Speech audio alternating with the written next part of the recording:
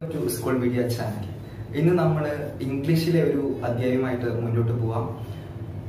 Third യൂണിറ്റിലെ the ballad of father ഗിലിഗൺ എന്നുള്ള കവിതയാണ് ഇന്ന് നമ്മളിവിടെ ചർച്ച ചെയ്യാൻ പോകുന്നത്. ഇതിന് മുന്നോടിയായിട്ട് കവിതയുമായി സംബന്ധിച്ച് നമുക്ക് ക്വസ്റ്റ്യൻ പേപ്പറിൽ നമ്മൾ പ്രതീക്ഷിക്കാവുന്നത് രണ്ട് തരത്തിലുള്ള ചോദ്യങ്ങളാണ്. ഒന്നെന്ന് പറഞ്ഞു കഴിഞ്ഞാൽ കവിതകളുടെ സ്റ്റാൻസ തന്നിട്ട്, അതായത് റീഡിംഗ് ആൻഡ് കോംപ്രിഹെൻഷൻ പാർട്ടിൽ വരുന്ന കവിതയുടെ 2-3 സ്റ്റാൻസുകൾ തന്നിട്ട് അതിനൊരു 4-5 മാർക്കിന് ഉത്തരം എഴുതുന്നതും, മറ്റൊന്ന് പറഞ്ഞു കഴിഞ്ഞാൽ അപ്രീസിയേഷനും. അപ്പൊ ഈ രണ്ട് രീതിയിൽ നമ്മൾ ഫോക്കസ് ചെയ്തിട്ട് വേണം നമ്മൾ ഓരോ കവിതയും നമ്മൾ പഠിക്കാൻ. അപ്പോൾ രണ്ട് രീതിയിൽ എന്ന് പറഞ്ഞാൽ അതൊന്ന് ഒരു ലൈൻ ബൈ ലൈൻ നമ്മൾ നോക്കിയിട്ട് പോകണം. ഒരു വരിയിലുള്ള ഇമേജുകൾ എന്തൊക്കെയാണ്, അതായത് അതിലുള്ള ഫിഗർ സ്പീച്ച് ഏതാണ്, അതിലുള്ള പേഴ്സോണിഫിക്കേഷൻസ്, അലിട്രേഷൻസ്, അസ്വനൻസ്, ഇത്തരത്തിലുള്ള കാവ്യാലങ്കാരങ്ങൾ നമ്മൾ കണ്ടിട്ട് മുന്നോട്ട് പോകണം. അതേപോലെ അതിലുള്ള വാക്കർത്ഥങ്ങൾ ഇതെല്ലാം കൂടി കണ്ടിട്ട് വേണം നമുക്ക് മുന്നോട്ട് പോകാൻ.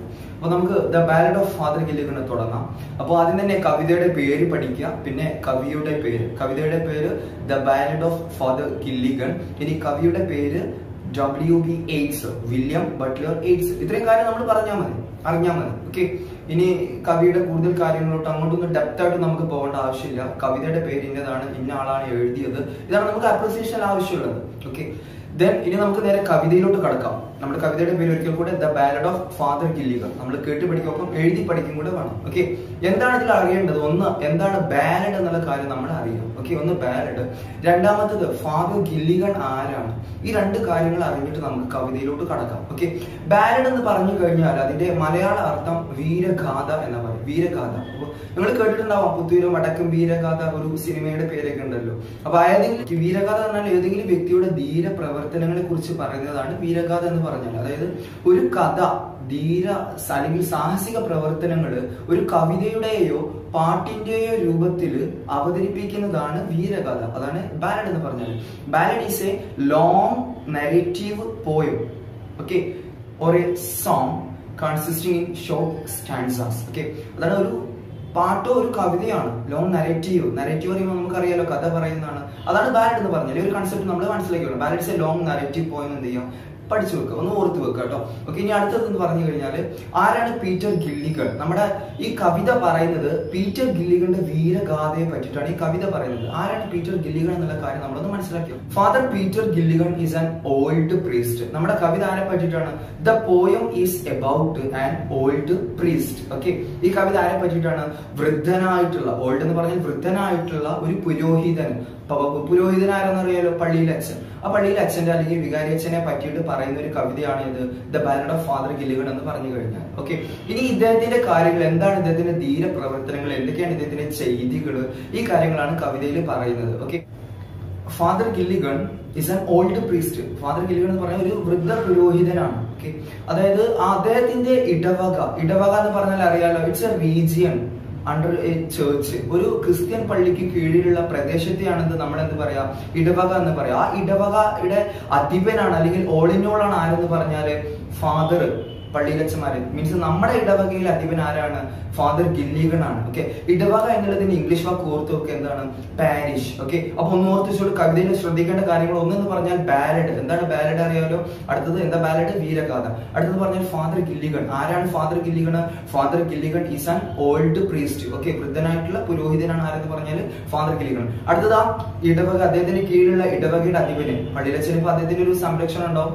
അദ്ദേഹം ആ സംരക്ഷണത്തിന് കീഴിലുള്ള പ്രദേശമാണ് ഇടവക എന്ന് പറഞ്ഞാൽ. അതിന്റെ ഇംഗ്ലീഷ് ആണ് എന്ത്? പാരിഷ്. ഓക്കെ. അതിന് ഇടവകയിൽ ആളുകളുണ്ട്, പീപ്പിൾ ഇൻ ദ പാരിഷ്. ഇടവകയിൽ ആളുകൾക്ക് പറയുന്ന പേരാണ് ഫ്ലോക്ക്. ഓക്കെ. എന്താണ് ഫ്ലോക്ക്? നമ്മുടെ ടെക്സ്റ്റ് ബുക്കിൽ ഉപയോഗിച്ചിട്ട് ഫ്ലോക്ക് എന്ന് പറഞ്ഞാൽ. ശരിക്കും ഈ ഫ്ലോക്ക് എന്നുള്ള വാക്ക് ഒരു കളക്റ്റീവ് നൗൺ ആണ്. കളക്റ്റീവ് നൗൺ എന്ന് പറഞ്ഞു കഴിഞ്ഞാൽ ഒരു കൂട്ടത്തെ സൂചിപ്പിക്കാൻ ഉപയോഗിക്കുന്ന നാമമാണ് എന്ത്? ഫ്ലോക്ക് എന്ന് പറഞ്ഞാൽ. ഇപ്പൊ നമുക്കറിയാം കർത്താവിന്റെ കുഞ്ഞാടുകളെ എന്ന് നമ്മൾ അഭിസംബോധന ചെയ്യുന്ന ഒരുപാട് കേട്ടിട്ടുണ്ട്. അതേപോലെ ആ കുഞ്ഞാടുകൾ എന്ന് പറഞ്ഞു കഴിഞ്ഞാൽ ഇടവകയിലെ ആളുകളും ആ ഇടവകയിലെ അധിപനായിട്ടുള്ള ഇടയനാണ് ആരെന്ന് പറഞ്ഞാല് ഫാദർ ഗില്ലിഗൺ എന്ന് പറഞ്ഞാൽ. അതുകൊണ്ടാണ് എന്ത്, ഇടവകയിൽ അധിപനായ ഫാദർ ഗില്ലിഗന്റെ കുഞ്ഞാടുകളാണ് അവിടുത്തെ ജനങ്ങൾ. അതുകൊണ്ടാണ് ആ ജനങ്ങൾ എന്തെന്ന് വിളിച്ചത്? ഫ്ലോക്ക് എന്ന് വിളിച്ചത്. ഓക്കെ. അപ്പൊ ഫാദർ ഗില്ലിഗന്റെ ആ ഇടവകയിലെ ആളുകൾ, ഇനി അവിടുത്തെ ആളുകൾക്ക് ഒരു പ്രത്യേകത ഉണ്ട് എന്ന് വെച്ചാൽ അവിടുത്തെ ആളുകൾക്ക് ഒരു രോഗം ബാധിച്ചിരുന്നു. Okay, the flock means the people in the parish where affected with an epidemic. Okay, അവിടുത്തെ ആളുകൾക്ക് എന്ത് ബാധിച്ചിട്ടുണ്ട്? ഒരു എപ്പിഡമിക്. എന്ത് എപ്പിഡമിക്? പകർച്ചവ്യാധി.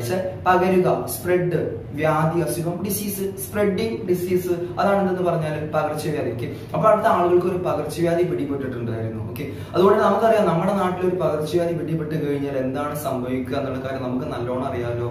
പകർച്ചവ്യാധി എന്താണ് അവിടെ മൊത്തം പിടിപെട്ടിട്ടുണ്ടായിരുന്നു. അപ്പൊ നമ്മുടെ നാട്ടിൽ നിപ്പ പറഞ്ഞപ്പോ തന്നെ അറിയാം കുറെ ആളുകൾ കിടപ്പില്, കുറെ ആളുകൾ മരിച്ചുപോയി. ഇത് തന്നെയാണ് അദ്ദേഹത്തിന്റെ ഇടവകയിൽ, അതായത് ഫാദർ ഗില്ലിഗന്റെ ഇടവകയിലെ ആളുകൾക്ക് സംഭവിച്ചത്. അപ്പൊ ഇടവകയിലെ ആളുകൾ ഏകദേശം രോഗികളായിട്ട് ഇങ്ങനെ കിടക്കുന്നുണ്ട്. കുറെ ആളുകൾ അല്ലെങ്കിൽ കുറച്ച് ആളുകൾ എന്ത് ചെയ്യണം? മരിച്ചു പോയിട്ടുണ്ട്. കുറച്ച് കാലമായിട്ട് തന്നെയാണ്. അങ്ങനെ രോഗികളായ ആളുകളെ അടുത്തോട്ട് എന്ത് ചെയ്യണം? ഇവരിങ്ങനെ പ്രാർത്ഥിക്കാൻ ചെല്ലണം. അതാരുടേതാണ്? ഫാദർ ഗില്ലിഗന്റെ ഡ്യൂട്ടിയാണ്. എന്ന് വെച്ചാൽ ഈ ക്രിസ്ത്യൻ വിശ്വാസ പ്രകാരം മരിക്കാൻ കിടക്കുന്ന സമയത്ത്, മരണാസന്നരായി കഴിഞ്ഞാൽ അവരുടെ എന്ത് ചെയ്യണം? അവസാന സമയം അവർക്ക് ഒരു പ്രാർത്ഥന ലഭിക്കണം. മരിച്ചു കഴിഞ്ഞാൽ പിന്നെ നല്ല രീതിയിൽ പ്രാർത്ഥിച്ചിട്ട് അവരെ മറമാടണം. ഇതാണ് വിശ്വാസം. ഈ രണ്ട് കാര്യങ്ങൾ ചെയ്തു കൊടുക്കേണ്ടത് ആ പള്ളിയിലെ വികാരി അച്ഛനാണ്, അവിടുത്തെ അച്ഛനാണ്. നമ്മളെ സംബന്ധിച്ച് നമ്മുടെ ഇടവകയിലെ അച്ഛൻ എന്ന് പറഞ്ഞു കഴിഞ്ഞാൽ ആരാണ്? അത് ഫാദർ ഗില്ലിഗൻ ആണ്. ഓക്കെ, അപ്പൊ ഫാദർ ഗില്ലിഗന്റെ ഡ്യൂട്ടീസ് ആണ് എന്തൊക്കെയെന്ന് പറഞ്ഞു കഴിഞ്ഞാൽ, ആളുകൾ രോഗികളായിട്ടുണ്ട്, രോഗികളായ ആളുകൾ അടുത്തോട്ട്, അവർ അവസാനം മരിക്കാൻ കിടക്കുന്ന ആളുകൾ അടുത്തോട്ട് പോയിട്ട് എന്ത് ചൊല്ലിക്കൊടുക്കുക? അവസാനത്തെ പ്രാർത്ഥന. അവസാനം എന്നുള്ളത് ലാസ്റ്റ് പ്രാർത്ഥന എന്ന് പറഞ്ഞു കഴിഞ്ഞാൽ പ്രയർ, ലാസ്റ്റ് പ്രയർ, അവസാനത്തെ പ്രാർത്ഥന ചൊല്ലിക്കൊടുക്കേണ്ട ആളാരാണ്?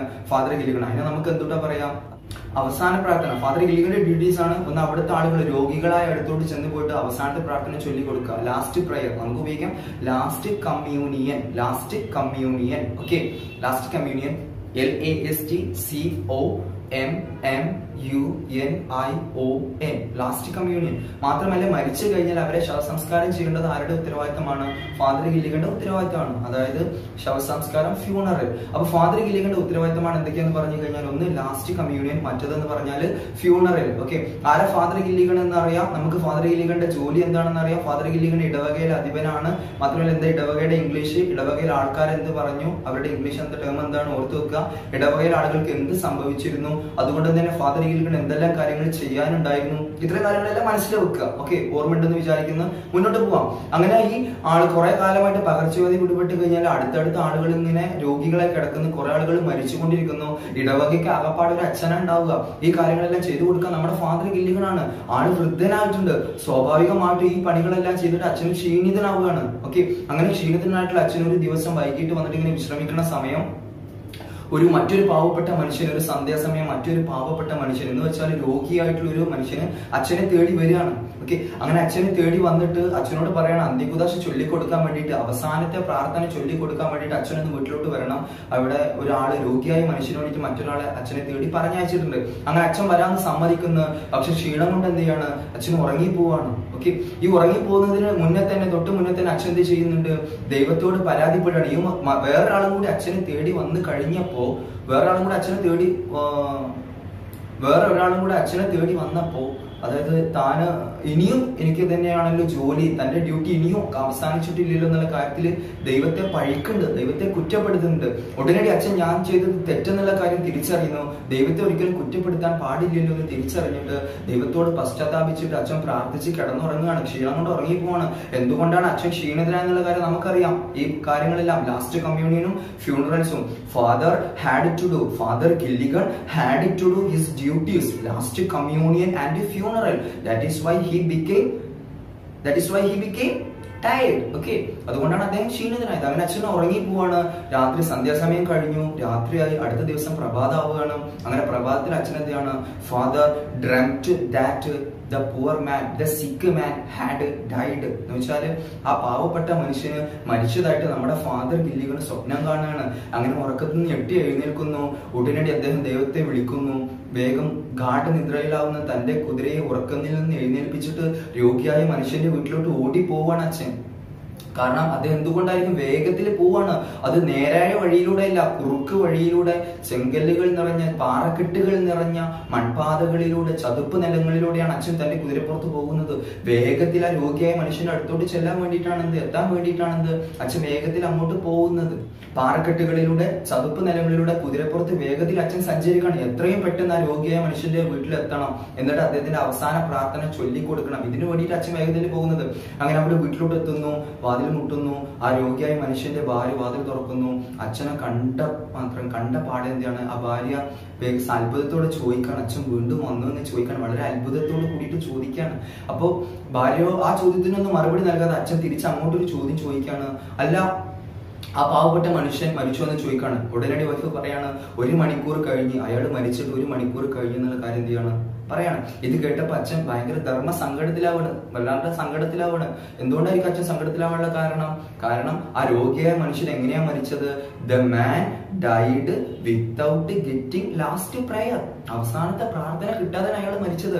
According to Christian belief, if a man dyes without last communion, he will go to hell, he will be a sinner. മനസ്സിലായോ?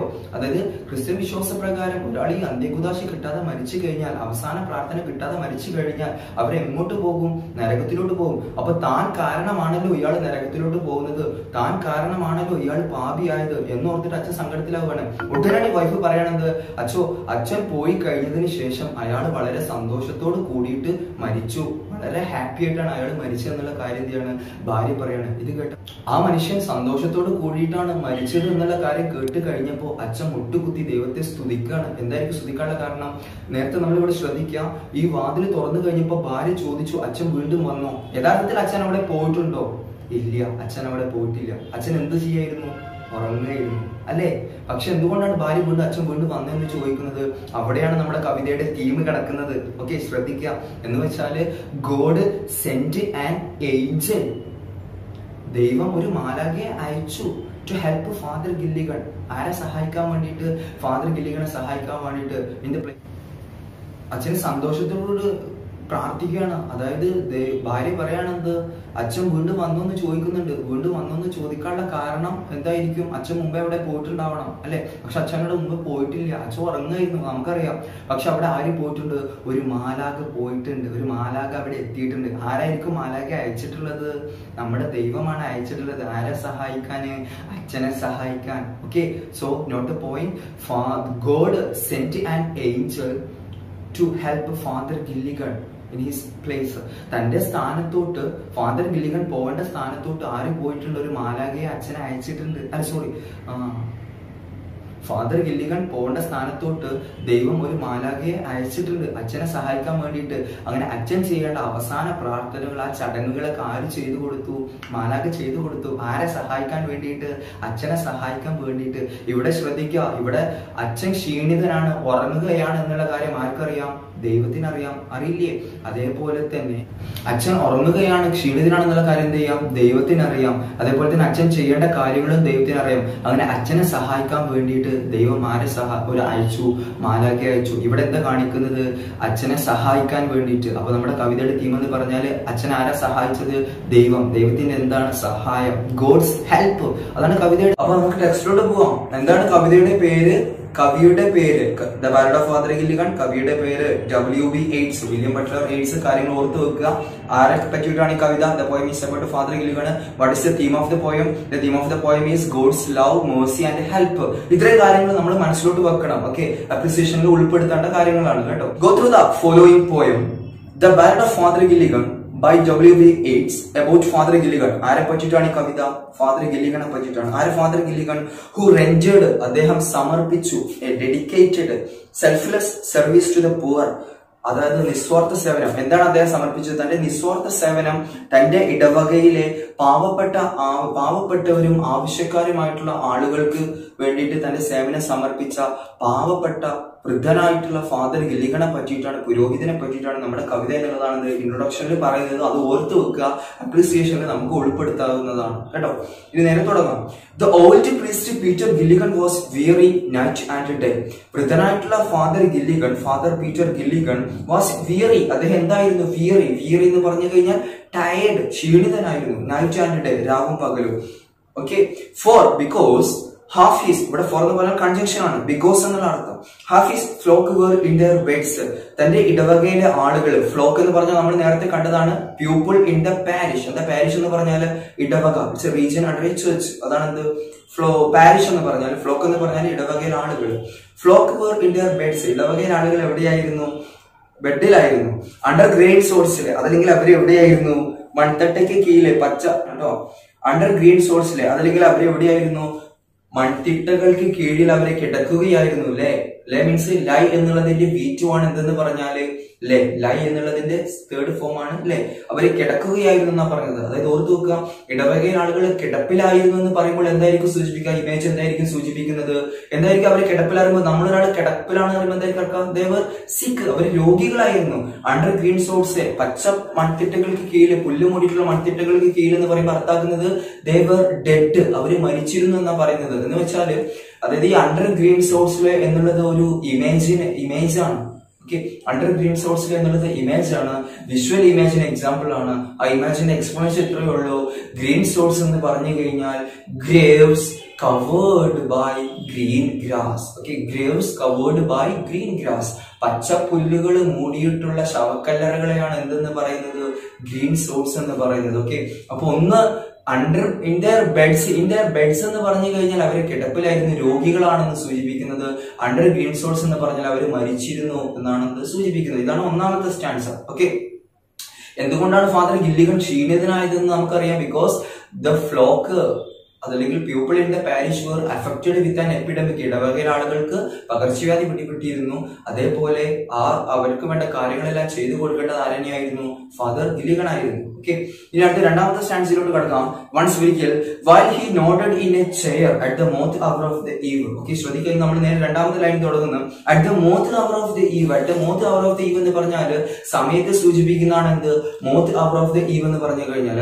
അതായത് ഈവ് എന്ന് പറഞ്ഞാൽ ഈവനിങ്, ഓർത്തു വെക്കുക, തലേ ദിവസം. മോത്ത് എന്ന് പറഞ്ഞാൽ നിശാശലഭം, നിശാശലഭങ്ങൾ പ്രത്യക്ഷപ്പെടുന്ന സമയമാണ് ഇത് mouth hour of the eve എന്ന് പറഞ്ഞു കഴിഞ്ഞാൽ. അപ്പൊ ആ സമയം സൂചിപ്പിക്കുന്ന എപ്പോഴാണ്? നിശാശലഭങ്ങൾ വരുന്ന എപ്പോഴേക്കാരം? അതായത് സന്ധ്യാസമയത്ത്. സന്ധ്യാസമയത്തെയാണ് ഈവനിങ് ടൈമിനെ സൂചിപ്പിക്കുന്നതാണ് ഏതെന്ന് പറഞ്ഞാൽ mouth hour of the eve, evening time. mouth hour of the eve, evening time. ഏത് സമയത്ത് സൂചിപ്പിക്കുന്നു? ഈവനിങ് ടൈമിനെ സൂചിപ്പിക്കുന്നു mouth hour. അങ്ങനെ സന്ധ്യാസമയത്ത് എന്ത് ചെയ്യണം? another poor man sent for him. സന്ധ്യയായിട്ടുണ്ട് മറ്റൊരു പാവപ്പെട്ട മനുഷ്യനെ sent for him, ഫാദർ ഗില്ലിഗന് വേണ്ടിയിട്ട്, for him, father ഗില്ലിഗനെ തേടിയിട്ട്. Saint four എന്ന് പറഞ്ഞാൽ ആരെങ്കിലും കൂട്ടിക്കൊണ്ടുവരാൻ വേണ്ടിയിട്ട് അയക്കുന്നതിനാണ് എന്ത് പറയാ? സെന്റ് ഫോർ എന്ന് പറഞ്ഞാൽ. അങ്ങനെ സെന്റ് ഫോർ ഹിം, ഫാദർ ഗില്ലിഗനെ കൊണ്ടുവരാൻ വേണ്ടിയിട്ട് ഒരു പാവപ്പെട്ട മനുഷ്യനെ അച്ഛൻ്റെ അടുത്തോട്ട് അയക്കുകയാണ്. എന്തിനായിരിക്കും? ആ രോഗിയായിട്ടുള്ള മനുഷ്യന് അന്ത്യകുദർശ കിട്ടാൻ വേണ്ടിയിട്ട്, അതായത് ലാസ്റ്റ് കമ്മ്യൂണിയൻ കിട്ടാൻ വേണ്ടിയിട്ടാണ് അത് രോഗിയായിട്ടുള്ള മനുഷ്യന്റെ അടുത്തോട്ട് ചെല്ലാൻ വേണ്ടിയിട്ടാണ് ഫാദർ ഗില്ലിഗനെ തേടി വരുന്നത്.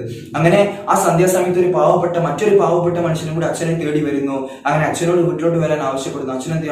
He nodded in A chair, കസേരയിൽ ഇരുന്നു കൊണ്ട് അദ്ദേഹം നോഡ് എന്ന് പറഞ്ഞാൽ തലയാട്ടുക എന്നാണ്. എഗ്രീയിങ് വേ, അല്ലെ? Move your heads in A agreeing വേ.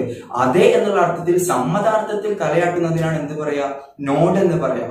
അതിന് നേരെ ഓപ്പോസിറ്റ് ആണ് ഷെയ്ക്ക്, തല കുലുക്കുക എന്ന് പറയാം. എന്ന് വെച്ചാല് ഇല്ല എന്നുള്ള അർത്ഥത്തിൽ തല കുലുക്കുന്നതിന് ഷെയ്ക്ക് എന്നും, അതേ എന്നുള്ള അർത്ഥത്തിൽ തലയാട്ടുന്നത് നോഡ് എന്നുമാണ്. വ്യത്യാസം മനസ്സിലാക്കി വെക്കണം. മനസ്സിലായി എന്നാണെങ്കിൽ അത് നോഡും, മനസ്സിലായിട്ടില്ല എന്നാണെങ്കിൽ അത് ഷെയ്ക്കുമാണ്. അങ്ങനെ അച്ഛന് വരാമെന്ന് പറഞ്ഞ് സമ്മതാർത്ഥത്തിൽ തലയാട്ടുന്നു. അച്ഛൻ സമ്മതിക്കുന്നു. ആ പാവപ്പെട്ട മനുഷ്യൻ പോയി കഴിഞ്ഞ ഉടനെ തന്നെ and he began to grieve, അച്ഛൻ എന്ത് ചെയ്യാണ്? ബിഗാൻ. അങ്ങനെ അച്ഛന് ആ സന്ധ്യാസമയം തേടി വന്ന ആളോട് വരാമെന്ന് പറഞ്ഞ് സമ്മതാർത്ഥത്തില് തലയാട്ടുന്നു. അങ്ങനെ അയാൾ പോയി കഴിഞ്ഞ ഉടനെ തന്നെ അച്ഛൻ സങ്കടപ്പെട്ട് കരയാണ്. Grieve, he began to grieve. Grieve എന്ന് പറഞ്ഞാൽ സോറോ എക്സ്ട്രീമിൽ, അതിയായിട്ട് ദുഃഖിക്കാണ്. ലെമന്റ് എന്നൊക്കെ പറയാം, വിലപിക്കാണ്. അയാൾ പോയി കഴിഞ്ഞ ഉടനെ തന്നെ കേട്ടോ. എന്താ പറയുന്നത്? അച്ഛൻ വിലപിക്കുന്നത് എന്താണ്? അടുത്ത സ്റ്റാൻസിൽ നമുക്ക് കാണാം. I have no rest, no Joy, no piece, for people dye and dye എന്നാ പറയുന്നത്. ഐ ഹാവ് നോ റെസ്റ്റ്, എനിക്ക് എന്തില്ല? റെസ്റ്റ് ഇല്ല, വിശ്രമില്ല. നോർ പീസ്, സമാധാനമില്ല. നോർ ജോയ്, ആനന്ദമില്ല, സന്തോഷമില്ല. എന്തുകൊണ്ടാണ് അച്ഛൻ്റെ ഇതൊന്നും ഇല്ലാത്തത്? For people dye and dye, ആളുകൾ എന്ത് ചെയ്യാണ്? മരിക്കുകയാണ്, മരിച്ചുകൊണ്ടേയിരിക്കുന്നു. ഡൈ ആൻഡ് ഡൈ, തുടർമരണങ്ങളാണ് എന്ത് സംഭവിക്കുന്നത്. കാരണം എന്താണ്, അച്ഛനെ രാവിലെ ഒന്ന് ഇറങ്ങിക്കഴിഞ്ഞാൽ അവിടെ പോയി ചൊല്ലിക്കൊടുക്കണം, ഇവിടെ ശവസംസ്കാരം, വീണ്ടും ചൊല്ലിക്കൊടുക്കുക ശവസംസ്കാരം, ഇതന്നെ ചെയ്തിട്ട് അച്ഛൻ ആകെപ്പാടെ ക്ഷീണിതനാണ്. ഓക്കെ, അങ്ങനെ ആകെപ്പാടെ സങ്കടം സഹിക്കാൻ വയ്യാതെ ദൈവത്തോട് വിലപിക്കുകയാണ്, ദൈവത്തോട് കുറ്റപ്പെടുത്താണ്. ഈ കംപ്ലൈന്റ് അബൌട്ട് ഹിസ് ഡ്യൂട്ടി, തന്റെ ദൗത്യത്തെ പറ്റിയിട്ട് അച്ഛൻ പരാതിപ്പെടുകയാണ് ദൈവത്തോട്. ഓക്കെ, ഉടനടി അച്ഛൻ ഞാൻ ചെയ്തത് തെറ്റെന്നുള്ള കാര്യം അച്ഛൻ തിരിച്ചറിയുന്നു. തിരിച്ചറിഞ്ഞിട്ട് എന്ത് ചെയ്യാണ്, അച്ഛൻ ദൈവത്തോട് പശ്ചാത്താപിക്കുകയാണ്. He regrets. എങ്ങനെയാണ് പശ്ചാത്താപിക്കുന്നത്? For people dye and dye എന്ന് പറഞ്ഞിട്ട് അച്ഛന് ദൈവത്തോട് പശ്ചാത്താപിക്കുകയാണ്. ആൻഡ് ആഫ്റ്റർ ക്രൈഡ് ഹി, അങ്ങനെ അച്ഛൻ പശ്ചാത്താപിക്കണം. ആൻഡ് ആഫ്റ്റർ ക്രൈഡ് ഹി, അലറിക്കരഞ്ഞതിന് ശേഷം, അച്ഛൻ വല്ലാണ്ട് സങ്കടപ്പെട്ടതിന് ശേഷം പറയാണെന്ത്, ഗോഡ് ഫോർഗീവ്, ദൈവം എനിക്ക് നീ മാപ്പ് നൽകിയണമേ. For my body spake, not I. എന്റെ ശരീരമാണ് സംസാരിച്ചത്, ആരല്ല, ഞാനല്ല. എന്ന് പറഞ്ഞാല് ഞാനത് മനസ്സെന്ന് പറഞ്ഞതല്ല. Okay, my body spoke not I എന്നുള്ളത് ഇത്രയേ ഉള്ളൂ. The father Gilligan spoke it unknowingly, അച്ഛനത് അറിയാതെ പറഞ്ഞത്. അതാണ് മൈ ബോഡി സ്പേക്ക്. സ്പേക്ക് എന്ന് പറഞ്ഞു കഴിഞ്ഞാൽ ഒരു ആർക്കൈക്ക് ഫോം ആണ്, ട്രഡീഷണൽ ഇംഗ്ലീഷ് ആണ്, ആൻഷ്യൻ ഇംഗ്ലീഷ് ആണ്. എന്ന് വെച്ചാൽ സ്പീക്ക് എന്നുള്ളതിന്റെ വീറ്റു ആണ് ഇത് സ്പോക്ക്. അതാണ് ഇത് ഇവിടെ സ്പേക്ക് ആയിട്ട് ഉപയോഗിച്ചിരിക്കുന്നത്. Okay, my body സ്പേക്ക് not I, എന്റെ ശരീരമാണ് പറഞ്ഞത്, ഞാനല്ല എന്ന് പറഞ്ഞാല് ഫാദർ സ്പോക്ക് ഇറ്റ് അൺനോയിങ്ലി. അങ്ങനെ എന്താണ്, അച്ഛൻ ദൈവത്തോട് പശ്ചാത്താപിക്കാണ്, നീതീകരിക്കുന്നത്. He justifies his answer by saying that he spoke it unknowingly, അദ്ദേഹം അറിയാതെയാണ് അത് പറഞ്ഞെന്നുള്ള കാര്യം പറഞ്ഞുകൊണ്ട് അച്ഛൻ ദൈവത്തോട് പശ്ചാത്താപിക്കാണ്. ഇത്രയും പറഞ്ഞിട്ട് എന്ത് ചെയ്യാണ്, അച്ഛൻ ദൈവത്തോട് പ്രാർത്ഥിക്കാണ്. Okay, he knelt leaning on the chair and he prayed and fell asleep. അച്ഛൻ എന്ത് ചെയ്യാണ്, കസേര മുട്ടുകുത്തി. and he prayed, അദ്ദേഹം പ്രാർത്ഥിച്ചു. leaning on the chair, കസേരയിൽ നിന്ന് നിവർന്നിരുന്നു. and fell asleep, എന്നിട്ട് ഉറങ്ങുകയാണ്. ക്ഷീണം കൊണ്ട് ഉറങ്ങിപ്പോവാണ്. കാരണം തനിക്ക് മുമ്പിൽ ഒരു ജോലി ഉണ്ടെന്നുള്ള കാര്യം അച്ഛൻ മറന്നു. ആ മറന്നുകൊണ്ട്, തന്റെ ദൗത്യം മറന്നുകൊണ്ട് അച്ഛൻ ഉറങ്ങി പോവാണ്. And the moth hour went from the field, സന്ധ്യാസമയമാണ്. നേരത്തെ നമ്മൾ സൂചിപ്പിച്ചു മോത്ത് അവർ സന്ധ്യാസമയമാണ്. അങ്ങനെ സന്ധ്യാസമയം വെന്റ് ഫ്രം ദ ഫീൽഡ്, അവിടുന്ന് പ്രദേശങ്ങളിൽ നിന്ന്, പാടങ്ങളിൽ നിന്ന്, വയലുകളിൽ നിന്ന് സന്ധ്യാസമയം കഴിഞ്ഞു. ഗ്രാമീണ പ്രദേശമാണ് സൂചിപ്പിക്കുന്നത്, ശ്രദ്ധിക്കണം, field. Okay, and stars began to peep, എന്നിട്ട് എന്ത് തുടങ്ങുകയാണ്, സന്ധ്യ കഴിഞ്ഞാൽ ക്രമേണ മെല്ലെ രാത്രിയായി തുടങ്ങുകയാണ്, നിശയുടെ ആഗമനമാണ്. സ്റ്റാർസ് ബിഗാൻ ടു പീപ്പ്, നക്ഷത്രങ്ങൾ ഇങ്ങനെ പീപ്പ്, ഒളിഞ്ഞു നോക്കാൻ തുടങ്ങി. നക്ഷത്രങ്ങൾ ഒളിഞ്ഞു നോക്കാൻ തുടങ്ങി എന്ന് പറയുമ്പോൾ എന്താണ്, സ്റ്റാർസ് ബിഗാൻ ടു ഷൈൻ, നക്ഷത്രങ്ങൾ തിളങ്ങാൻ തുടങ്ങി. ഏതാണ് സമയം സൂചിപ്പിക്കുന്നത്, നൈറ്റ്. അപ്പൊ ഓർത്ത് വെക്കുക, രണ്ട് ഇമേജ്, ഒന്ന് സന്ധ്യയെ സൂചിപ്പിക്കുന്ന ഇമേജ്, ഈവനിങ്ങിനെ സൂചിപ്പിക്കുന്ന image moth hour of the ഈവും, അടുത്തത് നൈറ്റിനെ സൂചിപ്പിക്കുന്നത് സ്റ്റാർസ് ബിഗാൻ ടു പീപ്പ് ആണ്. ഈ രണ്ട് കാര്യങ്ങൾ ഓർത്ത് വെക്കുക. ഓക്കെ, അങ്ങനെ രാത്രിയായി കഴിയാണ്. And they slowly into millions ഗ്യൂ, നക്ഷത്രങ്ങളുടെ എണ്ണം ദശലക്ഷക്കണക്കിനായിട്ട് പെരുകയാണ്. മില്യൺസ് ഒരുപാടായി മാറി, മീൻസ് പൂർണ്ണമായിട്ട് എന്തായി, അവിടെ രാത്രിയാവുകയാണ്.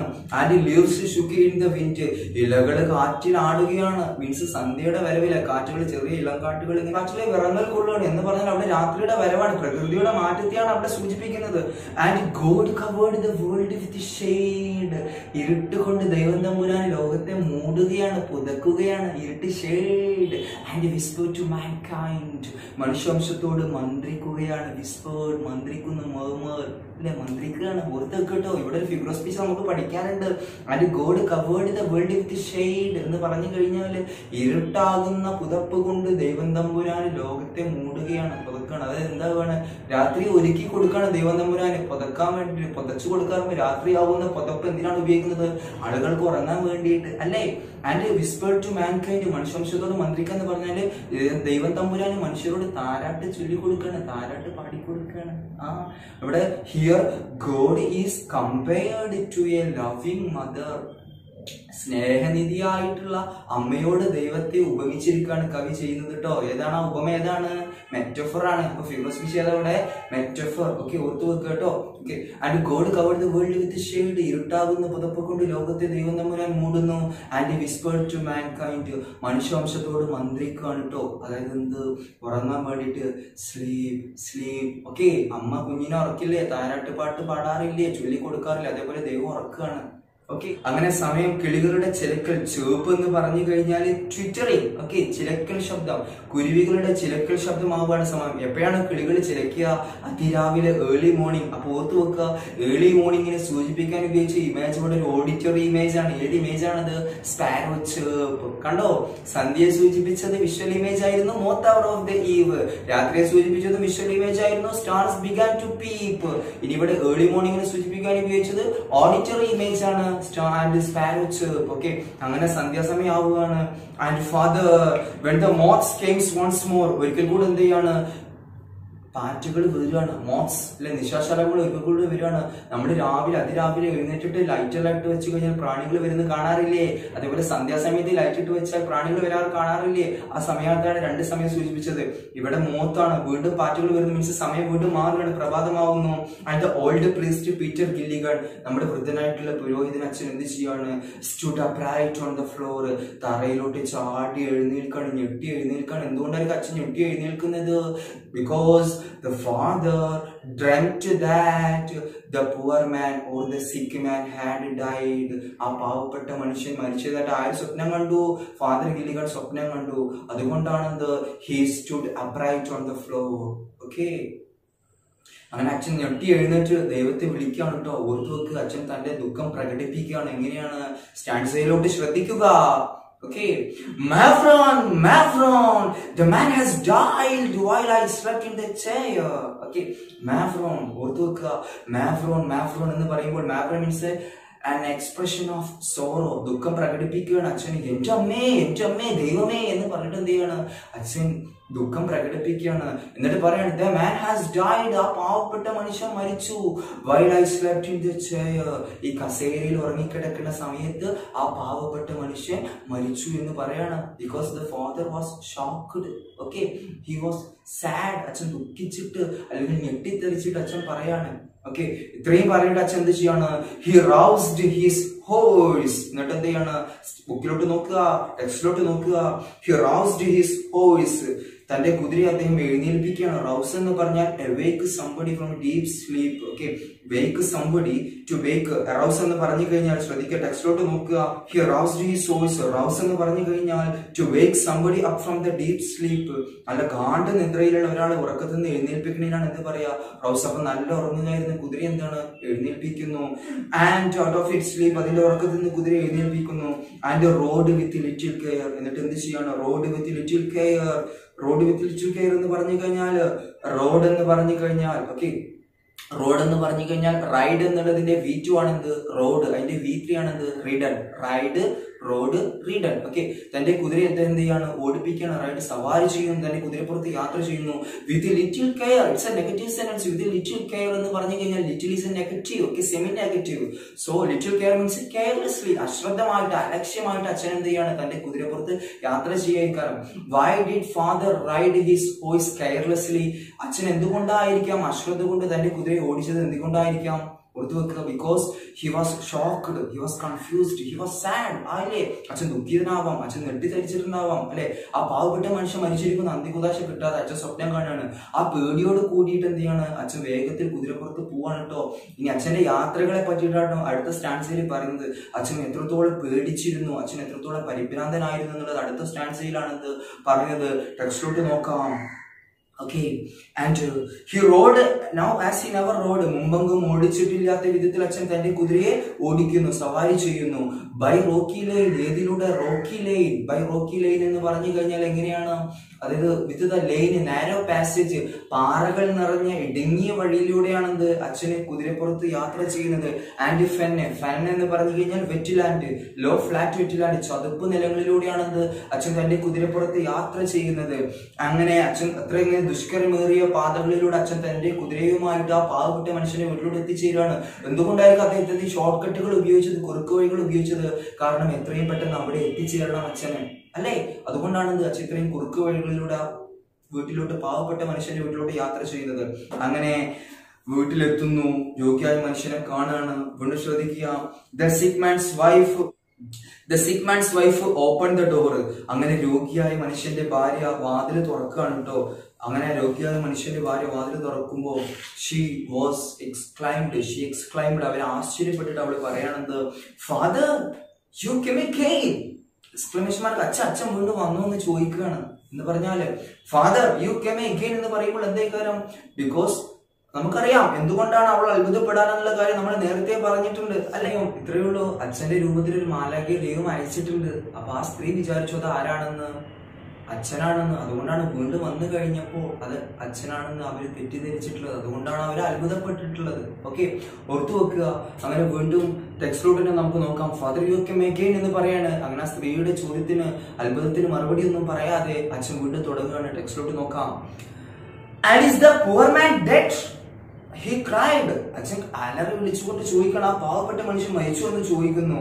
അപ്പൊ തന്നെ ആ സ്ത്രീ പറയാണ്, he died an hour ago. അച്ഛോ, അയാൾ പോയിട്ട് 1 മണിക്കൂറായിട്ടോ, അയാൾ മരിച്ചിട്ട് 1 മണിക്കൂറായി, 1 മണിക്കൂർ കഴിഞ്ഞു എന്നുള്ള കാര്യം ആ സ്ത്രീ പറയാണ്. ഈ വാക്ക് കേട്ട് കഴിഞ്ഞപ്പോൾ the old priest Peter Gilligan in grief swayed to and fro. ഈ വാക്ക് കേട്ട് കഴിഞ്ഞപ്പോൾ നമ്മുടെ വൃദ്ധനായിട്ടുള്ള പുരോഹിതൻ അച്ഛൻ എന്ത് ചെയ്യാണ്?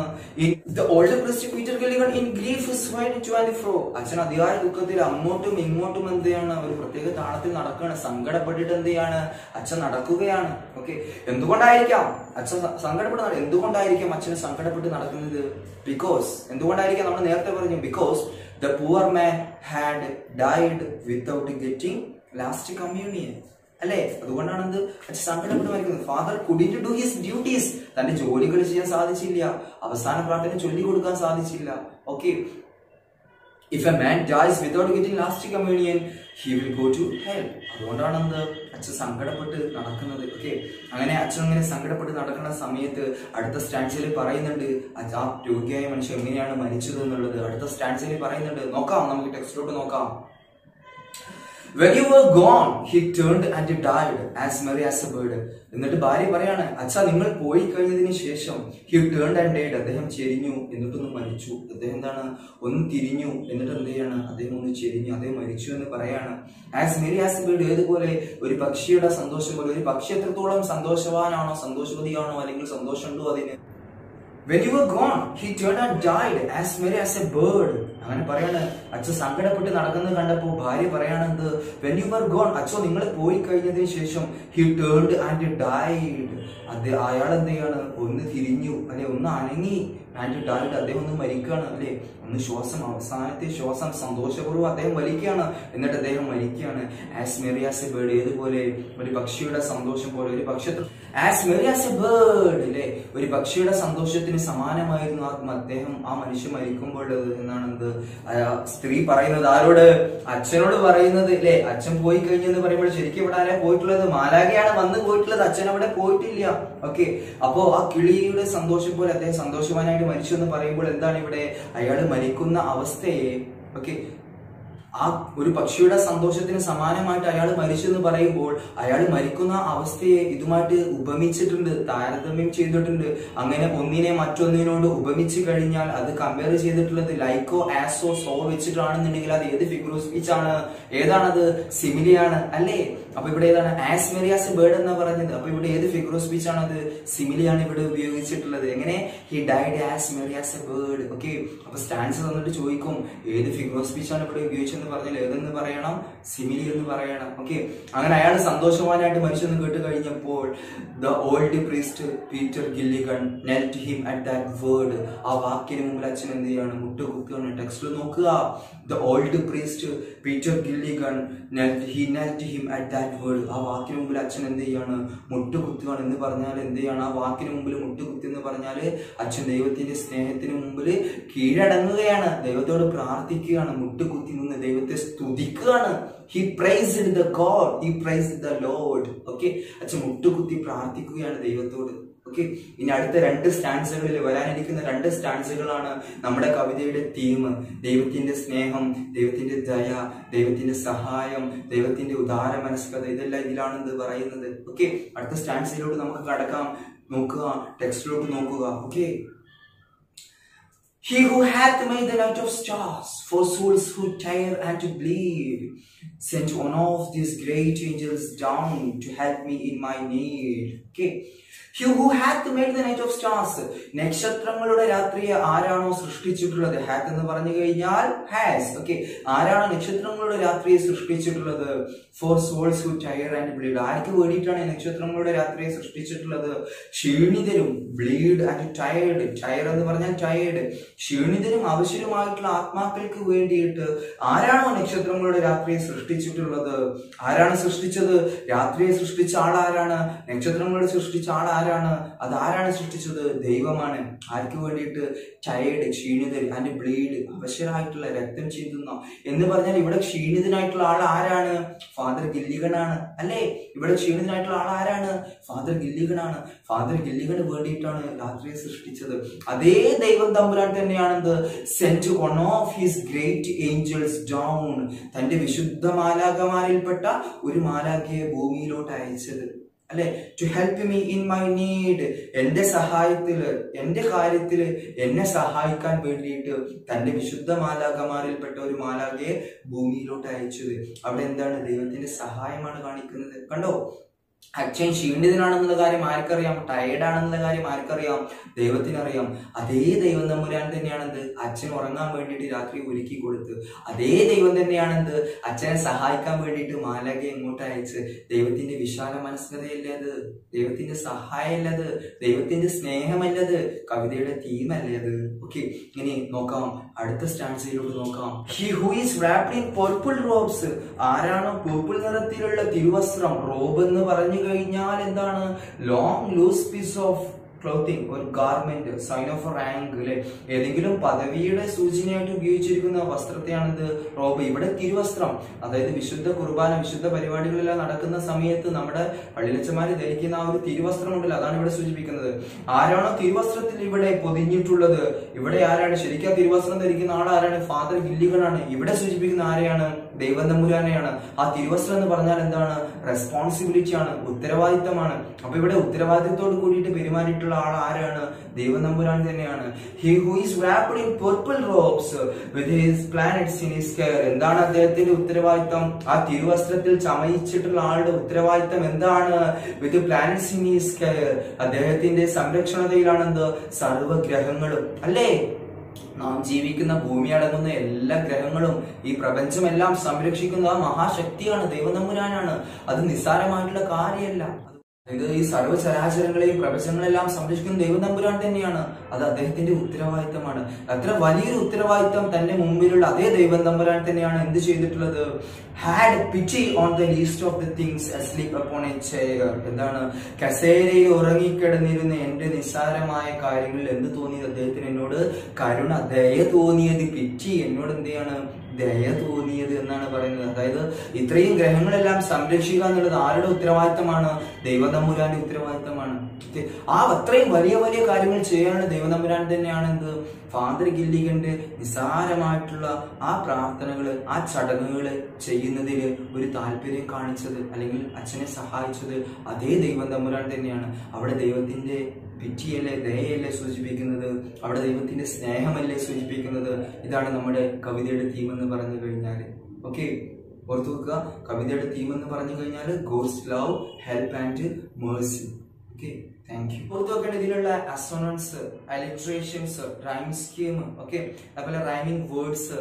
പിന്നീട് ഇതിൽ നോക്കേണ്ടത് നമ്മൾ റിഫ്രെയിൻ ആണ്. ഈ കവിതയിൽ വരുന്ന റിഫ്രെയിൻ ഏതാണ്? റിഫ്രെയിൻ ആവർത്തിച്ച് വരുന്ന വരി ഏതാണ്? തുടക്കം മുതൽ ഒടുക്കം വരെ ഒന്ന് വായിച്ചു നോക്കിയാൽ നമുക്ക് കിട്ടും ഏതാണ് ആ വരി. The old priest Peter Gilligan എന്നുള്ളതാണ് എന്ത്? ആവർത്തിച്ചു വരുന്ന വരി. ഓക്കെ, ഇത്രയും കാര്യങ്ങൾ ഓർത്തു വെക്കുക. എന്താണ് കവിതയുടെ പേര്? ആരാണ് കവി? എന്താണ് കവിതയുടെ തീം? ഓക്കെ, ആരെ പറ്റിയിട്ടാണ് ഈ കവിത പറയുന്നത്? ആരാണ് ഫാദർ ഗില്ലിഗൺ? ആരെ പറ്റിയിട്ടാണ്? ഫാദർ ഗില്ലിഗനെ പറ്റിയിട്ടാണ്. ആരാണ് ഫാദർ ഗില്ലിഗൺ? എന്തൊക്കെയാണ് അദ്ദേഹത്തിന്റെ ഡ്യൂട്ടീസ്? ഇടവകയിൽ ആളുകൾക്ക് എന്ത് സംഭവിച്ചു? ഓക്കെ, ഈ കാര്യങ്ങളെല്ലാം ഓർത്തു വെക്കുക. ഓക്കെ, എന്നിട്ട് ബാക്കിയുള്ള ഫിഗർ സ്പീച്ചുകളും കാര്യങ്ങളെല്ലാം ഓർത്തു വെക്കുക, ഇമേജുകളെല്ലാം ഓർത്തു വെക്കുക, എഴുതി വെക്കുക. ഇത്രയുമായ അക്വിസിഷൻ എഴുതി കഴിഞ്ഞാൽ ശുഭം.